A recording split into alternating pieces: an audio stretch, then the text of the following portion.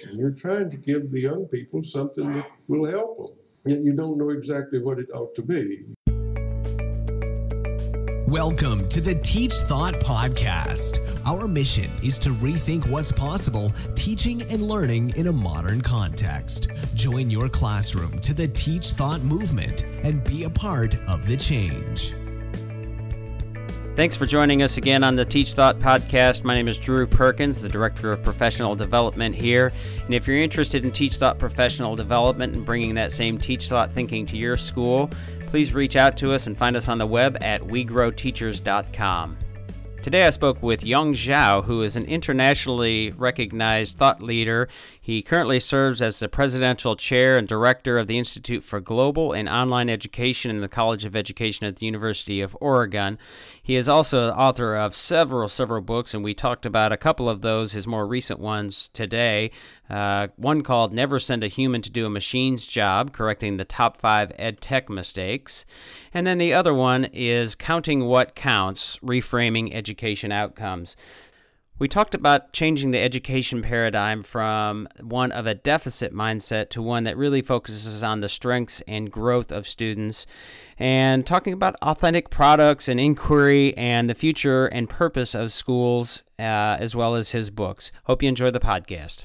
Welcome to the program, Yong Zhao, author of many books, but two recent ones. I'd like to get you to talk a little bit about a couple of them here, but let's start with the one that was out in November of last year, just a few months ago, called Counting What Counts. Tell us about that. Counting What Counts, Reframing Education Outcomes.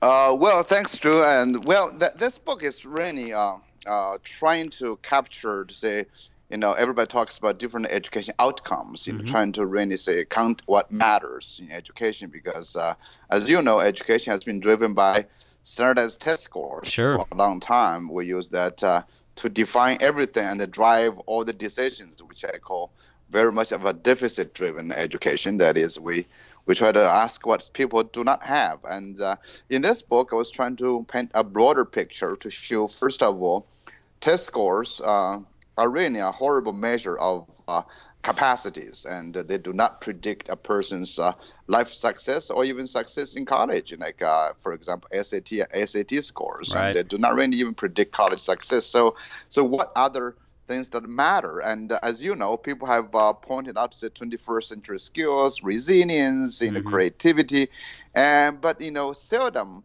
that literature is brought together in one book, and because they come from different disciplines, so people talk differently. I said, what if we brought them together?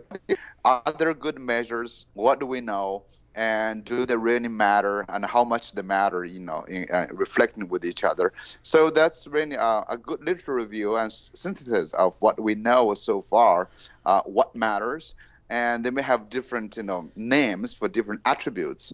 But I think a more important message in this book is talk about how difficult it is to require everybody to be the same. So a strong message in this book talks a lot about schools perhaps should aim at cultivating diversity. That was, individual students would have their own set of abilities and capacity that make them successful individually, rather than everything imposed upon for everybody. Yeah, the standardization of education obviously has really hurt, I think, the progress. I just started the most recent book by Rick DeFore, and he actually addresses that a little bit. And so when you think about, let's go back to one of the questions that I like to ask, and I think I'm really curious to hear your answer. What's the purpose of school? Why do we send kids to school? Well, I mean, in my mind, I actually think schools should be there to provide opportunities to support the development of every individual potential. and instead of trying to fit into our existing workforce, even though that's what we have been justifying schooling as, that is, we prepare you with the skills that the company may want. But I think if individuals are developed fully to their potential and given the right opportunities, they will be able to find a job. If not find one, they can create one. So I think a big challenge, even the 21st century skills, talk about a lot about the 4 C's, but we're talking about 4 C's for everybody, and there's no differentiation. But I think individuals are very different. Right, and as we think about that personalization and differentiation, which are clearly different things, sometimes misunderstood, but what would you place more as more important, and why is between thinking and content? We work a lot about that here at Teach Thought, thinking and thinking versus content. How do you see those puzzle pieces fitting together? Well, I don't think they are necessarily kind of contradicting each other. I think you need thinking. Thinking requires content to go with it, and content, unless is thought out and is accompanied with certain other attributes, is useless. However, what I think the key is that we have common content or common thinking the same way for everybody or not. I think that's what the book I'm trying to emphasize on, to say that's not necessarily the truth. That is what we have to do is that when people are pursuing certain things, and it's every task, every context is very specific and individualized. So even the content pursued by individual students should be different and differentiated from others.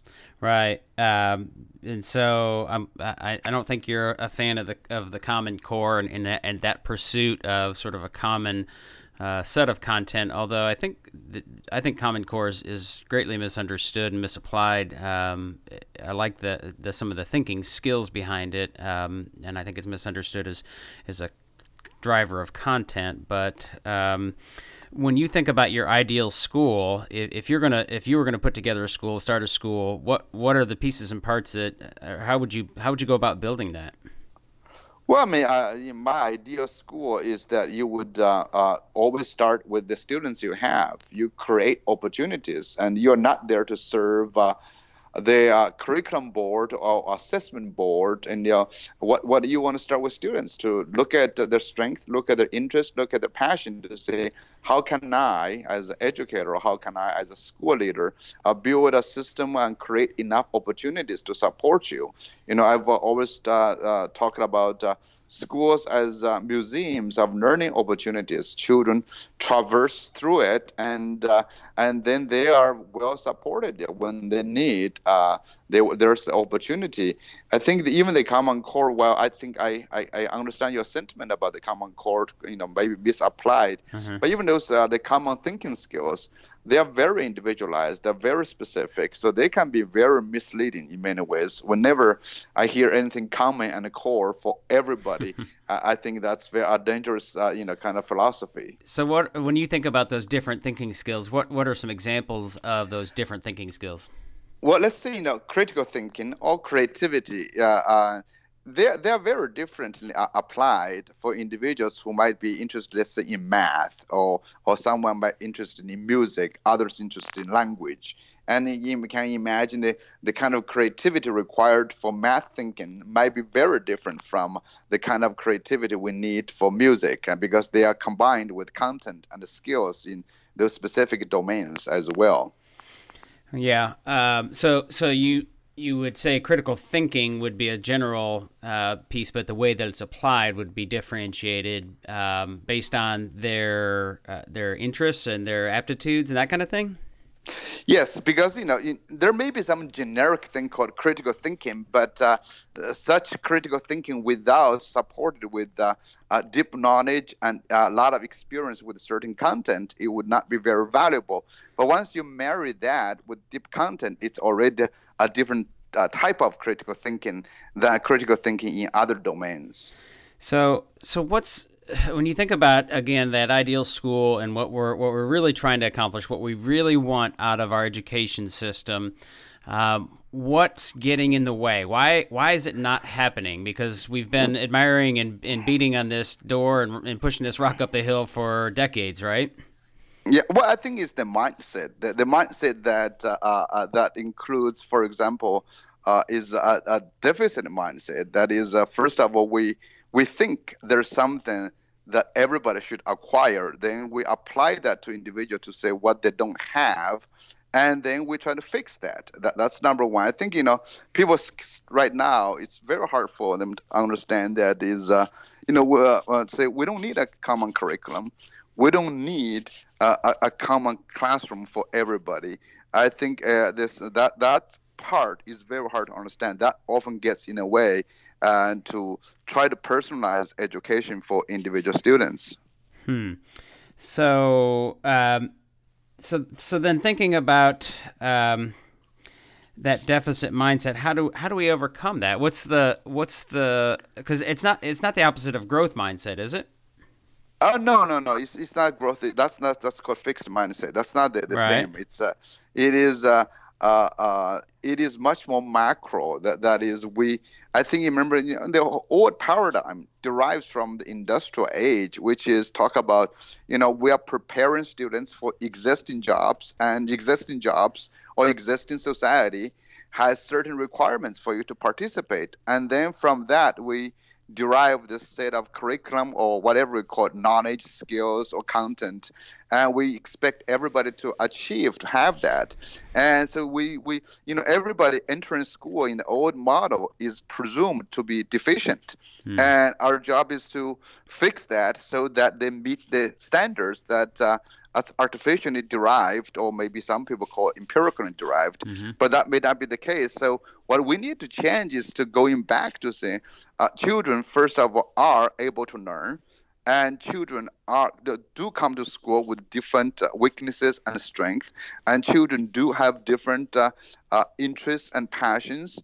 And today, we can see we arrived at a time that is a lot of the traditional jobs are gone, and the homogeneous type of jobs that are gone. We used to prepare children to master skills that can be replaced by machines.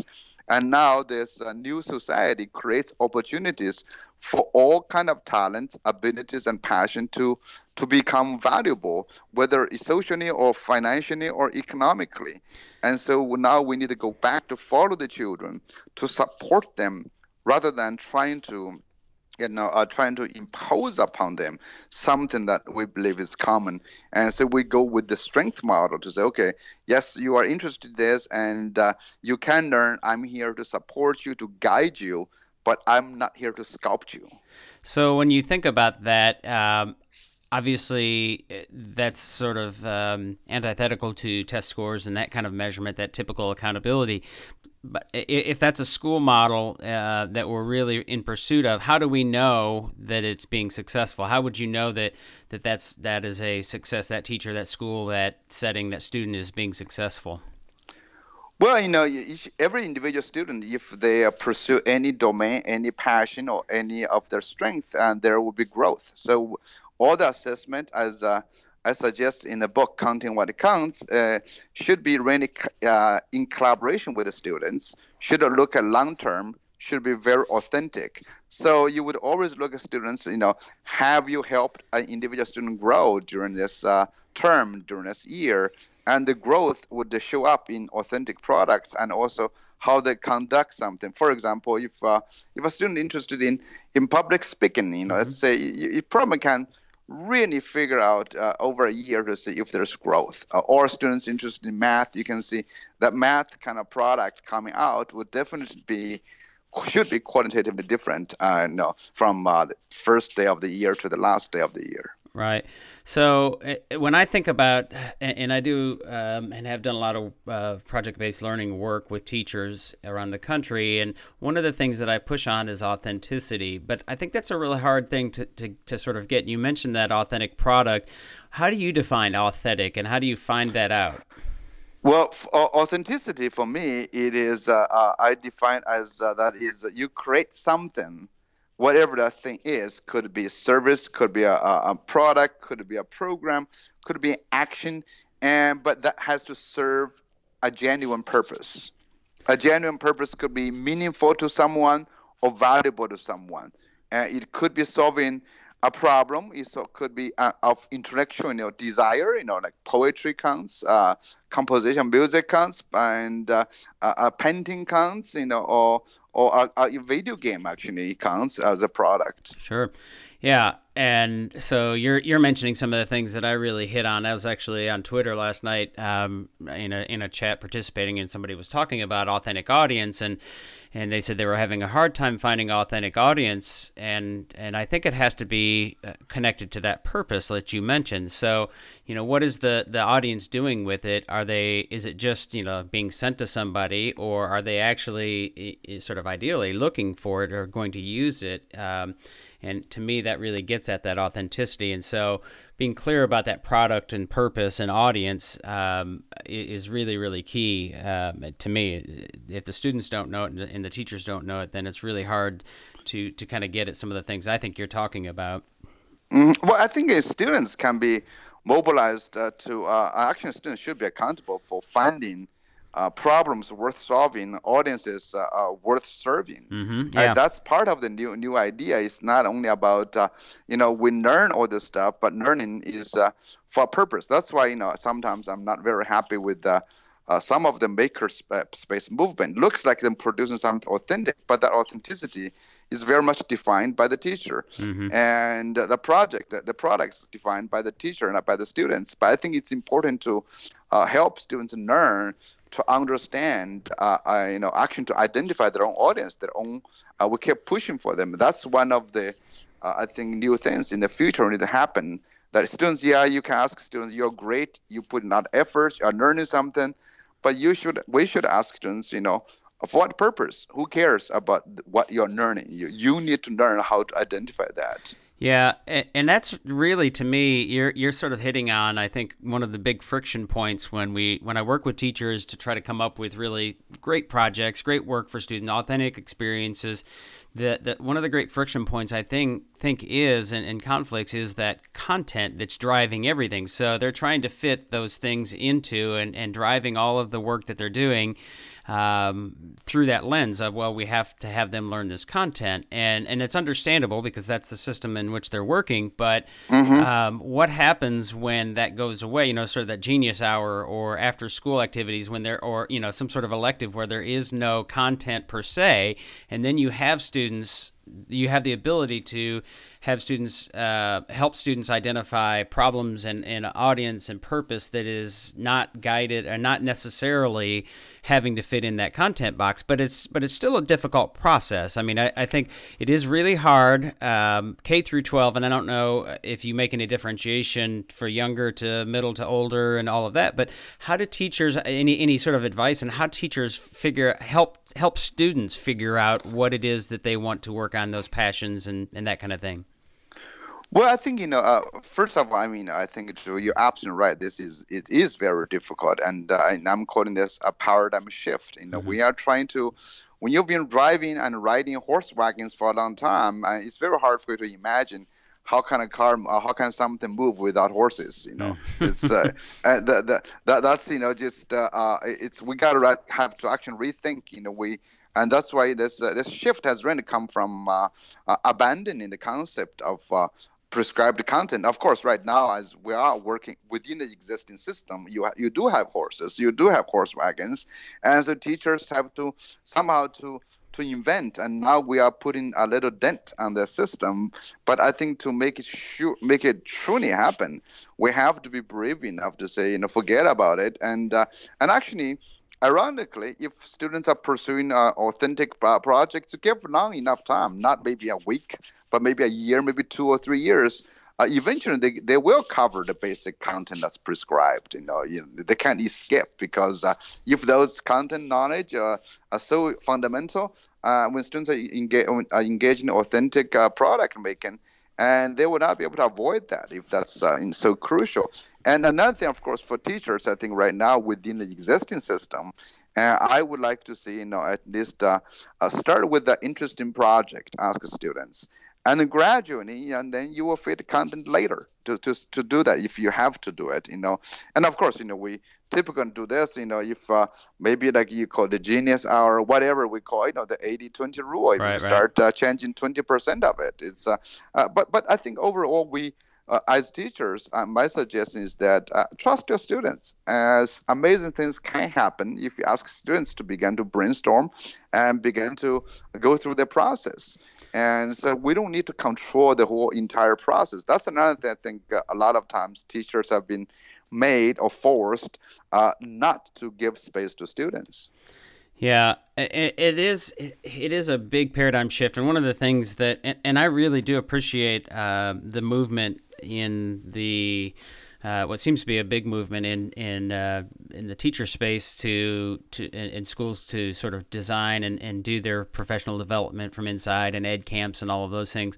And I think those things have real value. But one of the things I think is important to notice is that that paradigm shift is a really big piece, and it's not something that necessarily happens in a day or in a short period of time.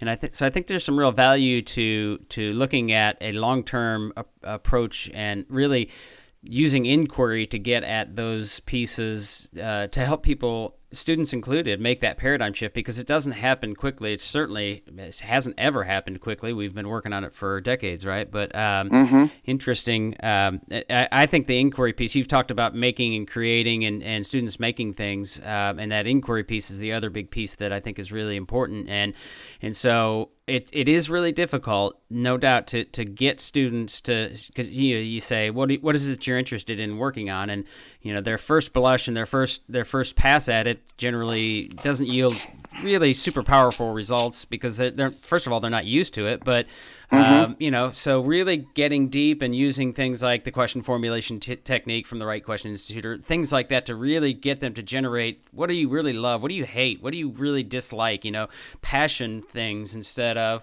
well, I like video games, and I'll do something on that. So to me, that inquiry piece is what I think drives, or can drive, and get student passions and interests out in the open for real pursuit, for authentic projects. So, well, definitely, I think we got to go back to Socrates. I kept asking student questions. We need to learn how to ask questions, and I don't think many teachers have been given the opportunity to do that, because we have been trained. You look at teacher education. We teach teachers how to teach, how to give answers rather than asking questions. Right. We need to change that in asking questions, keep probing, and give suggestions. I think, but that of course requires a lot more one-on-one time instead of trying to lecture to a whole group. And so that will the conditions have to change as well. Right. Well, let's shift gears a little bit here and talk about the other more recent book, which is more focused on something a little bit more micro, about EdTech. So the book is called Never Send a Human to Do a Machine's Job, Correcting the Top 5 EdTech Mistakes. Why did you write this book? Because this is, like I said, a little bit more focused, and technology is a smaller piece of the puzzle for sure. Well, it's kind of related, and also I have been working with EdTech for a long time, and so I was trying to pull something together with some of my co-authors on this issue. Is that I think it really started with the big question that why hasn't technology delivered the promised transformation, which has said, if you look at technology, we have invested a lot. We have done a lot. It's disrupted a lot of teachers' lives. We forced, in the beginning, we said technology is not powerful, not enough access. Then we said teachers are not well prepared. I mean, we got teachers, we probably tortured a lot of teachers, gave them technology PDs and required them to have technology, companies for licensure, certification, all those things. But really, by and large, even use the traditional old measure, the achievement gap has narrowed. Standardized test scores have not really, jumped up. We still have the same issues over the many decades. And so I was just wondering, what's going on? I mean, there's a lot of debate in this field. We've done everything, I think, and also was asking about is all this investment in good, and now with the new ESSA and with the People are talking about technology-driven personalized learning systems, learning analytics, big data, and people are getting excited about these things. I said, well, probably not. Hold it a little bit. So I went back to say, well, what happened? What's going on? I mean, the basic answer is this, is that technology is powerful. Technology can do a lot of things, but it requires more of an education paradigm shift. Unless we change our educational thinking, and technology is unlikely to be very useful, to realize its power. So that's really I talk about. I mean, the title really is taken from the movie The Matrix, and the idea is that one of the things that we need to shift about is redefining the relationship between machines and teachers. And I think this technology allows teachers to become more human. We should give a lot of mechanical tasks to technology, to computers, so teachers can become more become like Socrates, talking, guiding students, and we become more human. We do the creative, the social type of job rather than do the mechanical things that computers can do. That's interesting. I just did a podcast recording with Jamie Brooker, the one of the co-founders and chief creative officers at Kahoot, and I thought it was really interesting. His take on it, or one of their approaches, is kind of building upon what you're saying. There is they look at themselves more of as more than a tech tool or just a formative assessment quiz thing, but it's really driving social learning, and they talk about sort of a campfire bonfire approach. So using that technology to bring people, students, and your community together, that classroom community together, in a way that they can learn socially, and you can do all kinds of other things, like you said, sort of that questioning. So very interesting. So what do you think of the new ESSA? What are your thoughts on that? Well, I think it's well. First of all, I really don't believe any federal policies can truly improve education. I think they are messed up, as much as we got. And what can change our teachers? I think.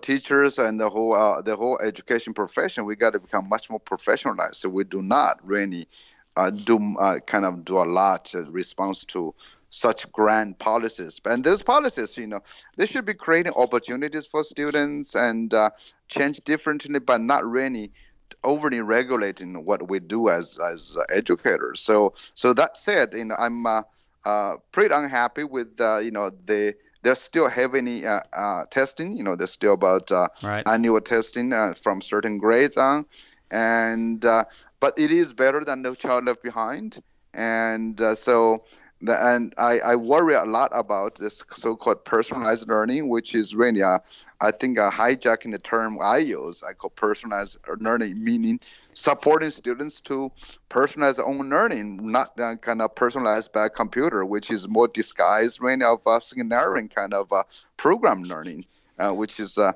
long gone. So I think when you reduce education to simple instruction or master of certain skills, that's probably a kind of detrimental to the long term of thinking. Again, education is about developing human potentials including a lot more social, emotional, a lot more than simply performing mechanical tasks. So, I mean, you're really looking at a big shift and pushing a big shift. If I walked into a Yong Zhao created, in your mind, the sort of ideal classroom, how is it different? I mean, would it look terribly different, or would it just sound different, or well, what do you think? If I were able to create one, I've seen actually in schools this, you probably will not see a classroom.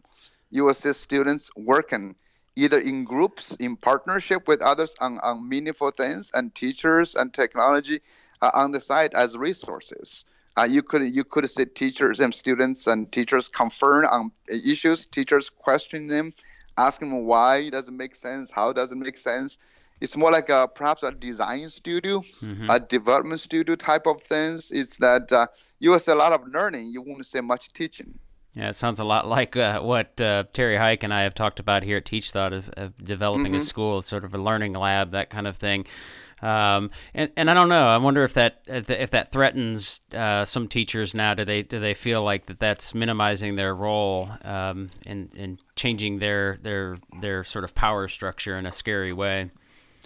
I hope not. I think it shouldn't, because as I said, it actually makes teachers more human. You do things that you do the best. That is, interacting with people. We are human beings. Right. And there's no reason for us to repeat what a podcast can do, what a video, recorded class can do, what a piece of software can do. Well, that's something we don't want to compete with anyway, Yeah, it's interesting. I used to, some people say, and I think this sort of applies to this situation or this maybe insecurities. Like teachers might think, well, to be I need to be the smartest person in the room, and I need to have all the answers, which is clearly a false premise. And I used to think, and I used to even say sometimes in workshops, well, the smartest people in the room are the ones building capacity and the others. But then I actually think it's a little bit different. And I've said this more recently, is the smartest people in the room are probably the ones creating scenarios that allow the others to ask great questions, to do great things, that kind of thing. And that's more facilitation. That's actually a very good definition. I think until today, we still think the smartest person is the person who holds the most knowledge. That's before technology time. You would think about the Homer traveled around because he could memorize all these big songs or whatever he was memorizing. That's important. Maybe 50 years ago, you go to a bar, you play trivia games. If you know everything, you can carry that knowledge in your mind. Therefore, you are the smartest, we consider. Those for best memories. But now, you can go to a trivia game bar if just open your phone and you can win the game. Right. So 10 years from now or 20 years from now, what's education going to be what's it going to look like? What do you think? I have no idea, because it's a game of it really has to do. I don't think an education is going to just happen.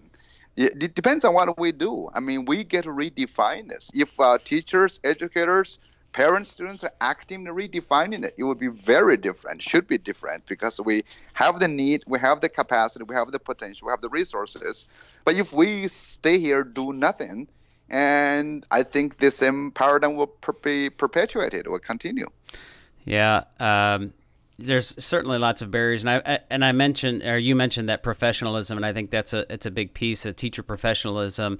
And I think there's certainly a lot of passion, but it has been deprofessionalized in a lot of ways. One of the things that I really think is important and I think in this paradigm shift, it's an important piece, is that teachers are able to self-critique and sort of critical friends process their own work. And when that happens, and using a good lens, using something that is a good qualitative lens, that they're really there's a common agreement of like, okay, so this is really what we're after, then that sort of professionalizes the work, and they're holding each other accountable for elevating their work. And I think that's a big piece of the paradigm shift. And I don't know how, I think there's some teacher movement there, and I know I mentioned that word common, you probably bristled a little bit, but when I'm thinking about the ideal, like what is it we're really after, and let's all refine our work, not necessarily looking at student outcomes per se, and that's a part of it, but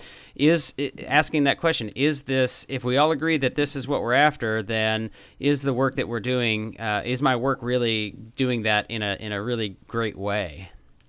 Oh, definitely. I think also important is, I think I don't really like to use the term teachers. I think I like to refer as educators. Remember, because teachers really implies teaching, and I think educators is it's a much broader term. I think we as a profession needs to rise above simply a mechanical delivery of information to students. We have to think about, question what our profession is about, and we're about human beings, about next generation of children, and we need to become much more philosophical and much more intellectual about our job, and we perhaps have to be a little bit more idealistic too about. Yes, there are constraints, but we're supposed to be working toward removing the constraints and not let the constraints, kind of shackle us all the time. Right. So a couple more questions before we wrap up here. One, I'm curious your take, and I think this is becoming increasingly a more and more hot button issue in boiling point. I'm curious about your sort of take on the issue of charter schools. Is that do you see that as promising, as detrimental, or what's your sort of feel on charter schools? Well, I think, Drew, with any of those large kind of very generic questions, it's very hard to answer because, as you know, charter schools are different from each other. Right.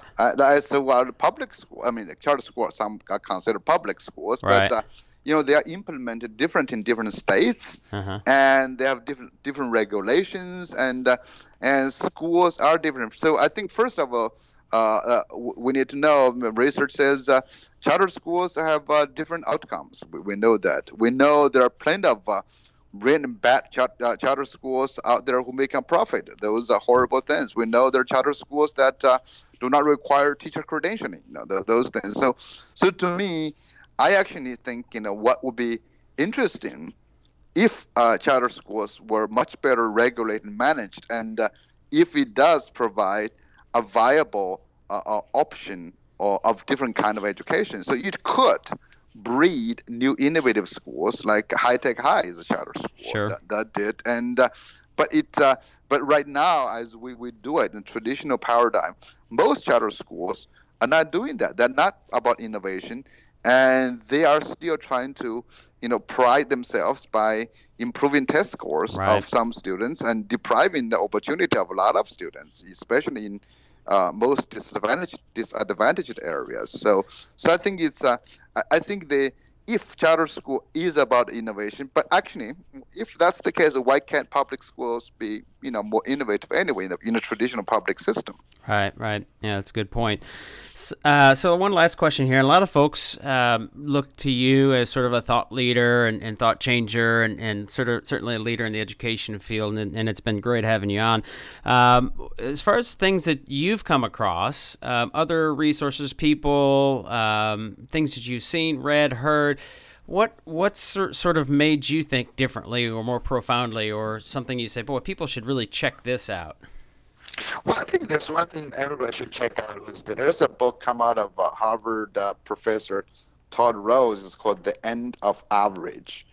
That's really very interesting to me. That is, there's no, average person, average brain. There's no average portfolio profile of success. I think it's moving to the education and science of the individual rather than the average. I think is really, really interesting, and so that helps think a lot about the economists like Richard Florida, the rise of the creative class, that helps, and Daniel Pink's work talk about the whole new brain.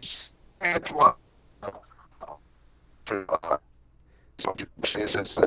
we're losing you there. Oh, I'm sorry. Can you hear me? Yeah. So you were talking about the rise of the creative class. Right, that's Richard Florida. And Daniel Pink's Whole New Mind, that's an interesting book, and different changes, and then I draw a lot of my own thinking from even the Asian education systems, because I am Chinese, I came out of China, so and also travel a lot. I talk to a lot of educators, teachers, and students, and so because in my position, I get a lot of people reaching out to me, so I get heard a lot of different stories. Yeah.